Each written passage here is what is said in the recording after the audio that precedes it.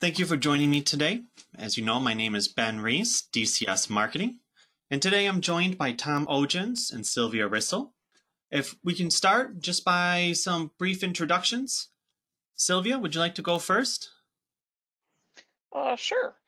I'm a engineer at 3DCS. I have been using the 3DCS software since 2010 or 2011, I believe.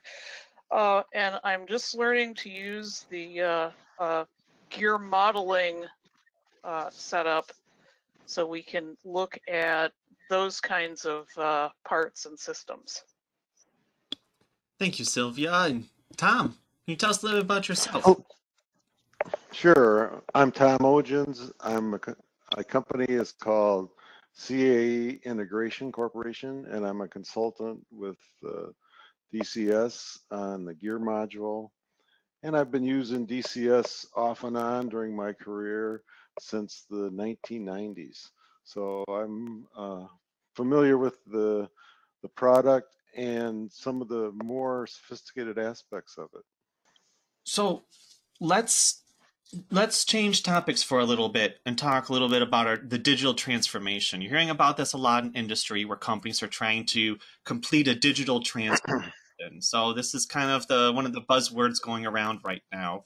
But really at the ground level, it's that changeover from paper, manual processes into something maybe automated or on a computer, right? So using more CAD, using CAD as the baseline. And let's talk for a little bit about how that relates when it comes to gears, testing, and analysis. So can you tell me a little bit, or at least talk about your experience and what kind of tests suppliers have to do to validate their gears in order to make sure they're making good ones, for their OEMs or for their customers?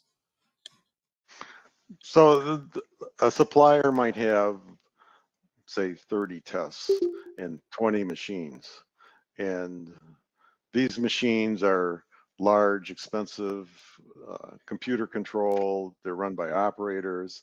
And a test could be that you take the gear set and you run it in forward at so much torque, and then run it in reverse, and do that as a life cycle test for 50,000 or 100,000 runs to try to accelerate them as much as possible, or just run the gears full out for 2 weeks. Yeah. So they're very expensive tests, and you can't really eliminate them. They are part of the contract, and they should be done. But what you want to eliminate is everything you can that would cause the test to fail before you stick it into these tests. Yeah. So make it so you have to do fewer tests, right? You have fewer tests, and the tests are scheduled. You don't interrupt your whole production schedule of testing and staff. So it's a large organization that has to be very flexible and do a large number of tests. There's tests with microphones that there's a number of tests with microphones that you stick on the product and look for noise and vibe. So that's probably the most intense effort, is why is this gear set box vibrating and creating noise and vibe? Might work fine, might pass through other tests, but it's still noisy. Because one thing that is in the vehicles now is a quiet vehicle. Electric vehicles are supposed to be quiet. Why am I getting all this whine coming through? And what's causing it? And of course, what causing it could be some kind of tolerance problem with the gear set, that something is not rotating perfectly. It's tilting. Surfaces are off, or the angle of the rotation is off, and you have gears with the planets and a sun gear and 4 planets going around it. How much distance is the one planet from the outer ring when the other 2 gears are in contact? What's the angle between the sun gear and the planet gear? What's the differential spindle doing to contact to align the interior of the differential as this whole system is spinning around at 7,000 RPM? So these are questions that come up, and the DCS doesn't exactly produce the answer right away, but it answers all of the alignment question. What is the angle? What is the distance? How are these aligned? And noise and vibration people have a lot of software that can take this information and produce the sound and produce why it's wrong, or find out what the vibration is they know what the gears contact is supposed to be, and and alignment is supposed to be to produce the right sound coming out of the gear system. So I don't think I need to ask that a lot of these tests are either difficult or, you know, the interpretation and analysis and measurement of them is got to be pretty difficult. So being able to simulate these sounds like a great, I don't want to call it cheap, but a much easier process than trying to set all of these up and, like you said, having to repeat some of them. Yeah, they could repeat them over 20, 30 times if you don't find the answer. Oof. You can try a lot of stuff. The idea is to narrow it down. It takes a lot of time, I would guess. yes, and it doesn't, and the pressure just increases. The pressure to get it done, the disruption increases. It's very disruptive. Oh my goodness! So you were especially a new product. Oh yeah, right. Because you don't have the historical data to start off with, right? You have to start from scratch. Right. So you don't have, you know, previous projects. We can go back and say, all right, what went wrong there? We'll just follow the same path and Occam's razor, right? So yes. you mentioned, you know, what kind of things the suppliers are doing with their machines to validate their parts and validate their gears. Is this similar to what OEMs are doing? Are they doing something different to validate their design or their system design? Because they obviously have to worry about more than the parts. They have to worry about how the whole thing comes together, right?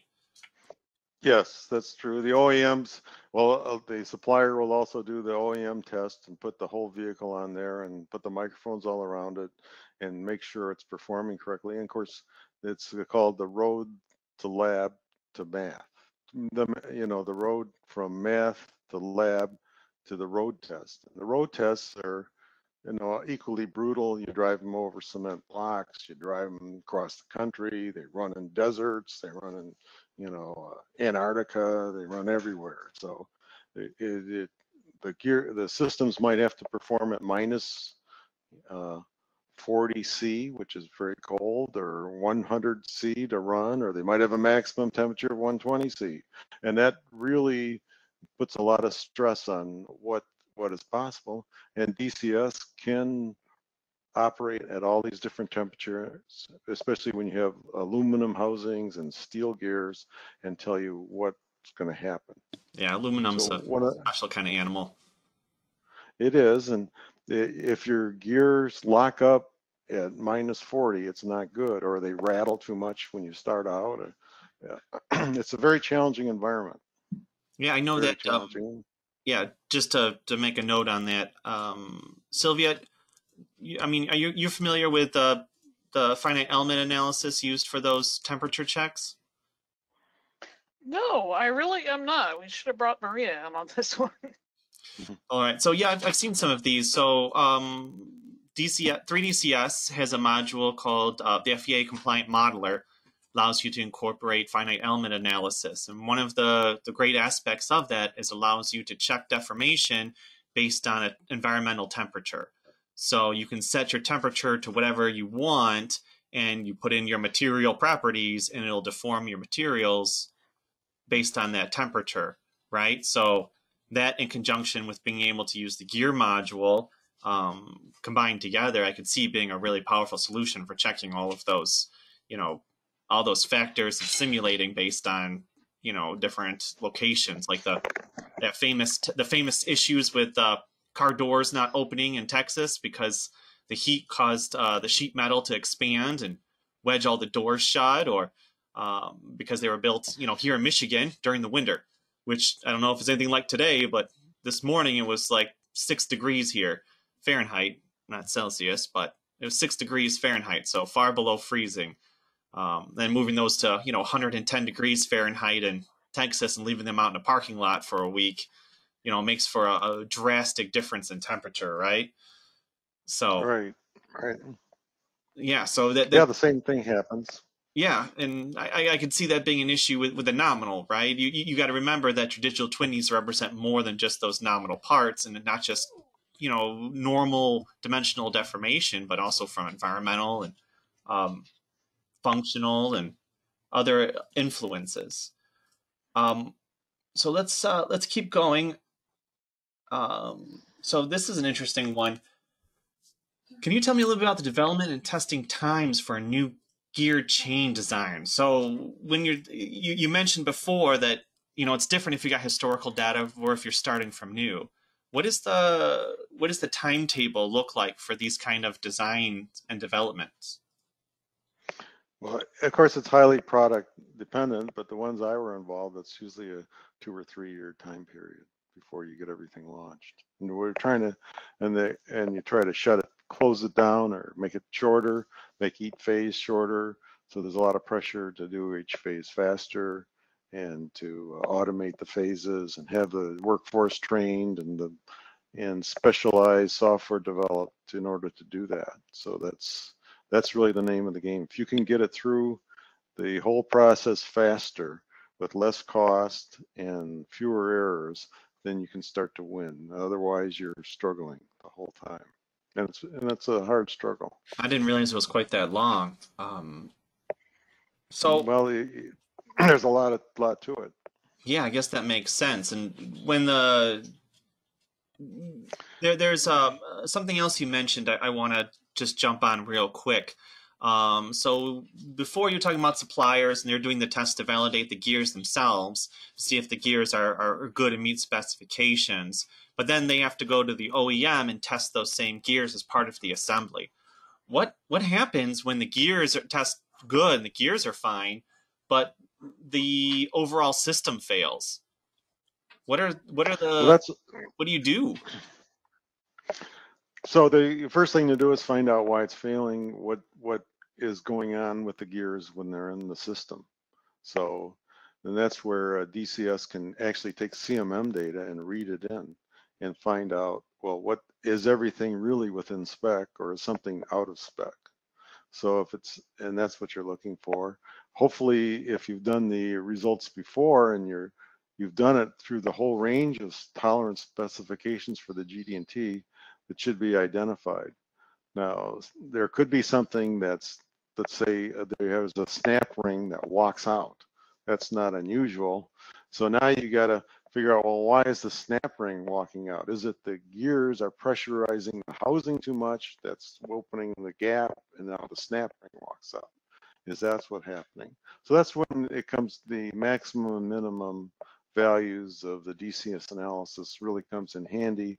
And also you can also look at the pressure from the CAE and find out if there's this much torque, which direction does the pressure go at maximum and how does it open the gears? What is the CAE saying?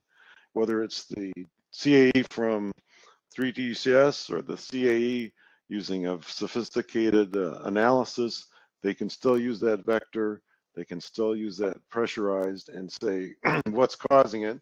And then until you find the cause, you can't solve it, of course. You have to find the root Yeah. cause.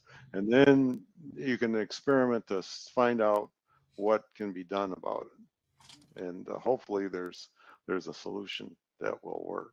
And you can digitally test that solution before rolling it out too, right? Yes. That's a big deal. Right. If you're just doing trial and error, that's time consuming and expensive as well. And there's a lot of aspects to even do a snap ring. You got to get the snap ring in and out in order to repair these. And if you design the snap ring so it doesn't walk out, but you can't get it in or out, it's not good. So it involves a lot of disciplines and a lot of capability and physical tests to solve something like that. So as part of this, do gear assembly designers, do they currently use tolerance analysis studies as part of their validation process or for their designs pre-production? Is that something that's already been going on? Now the gear design software is trying to incorporate more and more things into it, and they do sometimes incorporate the bearings into it, but they're still not, I don't believe, able to incorporate the parts. and their designs are really phenomenal. Their ability to do this variation analysis is very limited. And also, it's a much more expensive system. You're talking about an expensive system that has extremely qualified experts to run, both from a gear knowledge and from a ability to run the software and do what you want. And it's also tied up because it's trying to do new designs.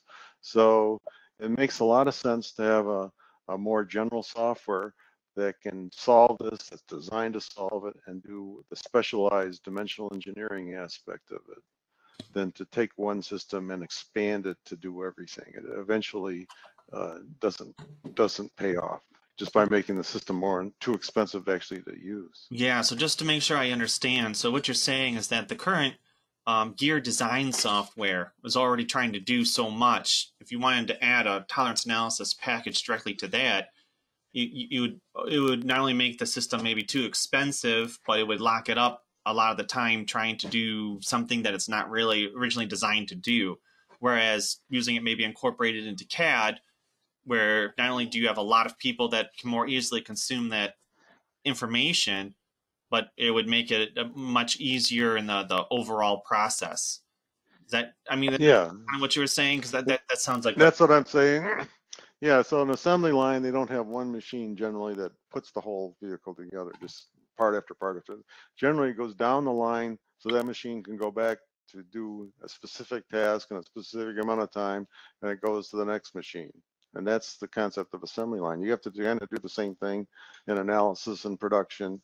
You can't just have one machine that does everything. It just, and make it more and more expensive. It just is not a viable option. All right, Tom, thank you. So I'm going to wrap it up now. If you want to learn more about exactly what goes into a digital twin that incorporates the gear module, we have a webinar coming up on January 27th that'll also be available on demand after the 27th.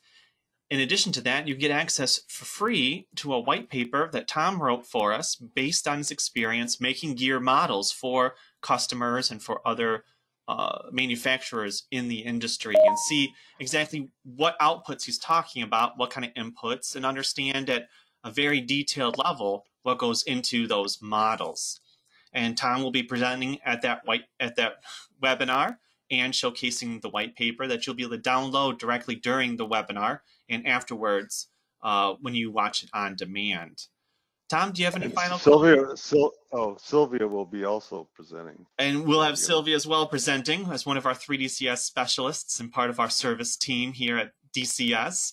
And you guys will be showcasing your modeling expertise and work.